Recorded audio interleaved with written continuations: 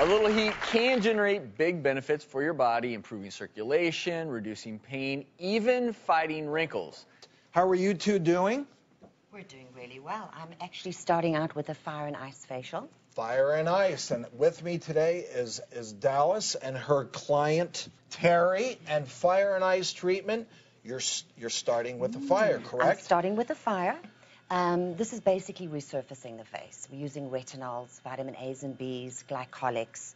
Does it feel warm? Yes, very hot. It's definitely got a bite wonderful.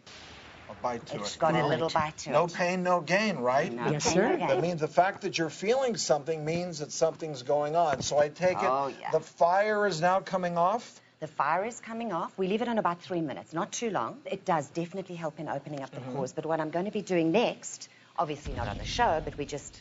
Now the steam comes. Exactly. More heat. More heat, steam, get the pores nice and open. You're having fun, aren't you? Yes. So what we're going to do is, after we've steamed, we're going to do extractions, and then we want to cool everything So down. you've opened the pores. We've opened the pores. Clean them out. Clean them out. Everything's sparkling and fresh.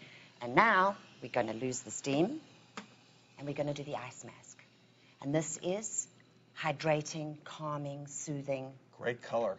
Great color. And so now you're going to close up the pores, right? Now we're going to close up the pores, and we really want to bring everything down a notch because we've got a pretty So all this great stuff that you've put in there now, by chilling it, it's going to help absorb it, hydrate it. Exactly, and I'm going to help actually a little bit by using my little ice globes, and this will also calm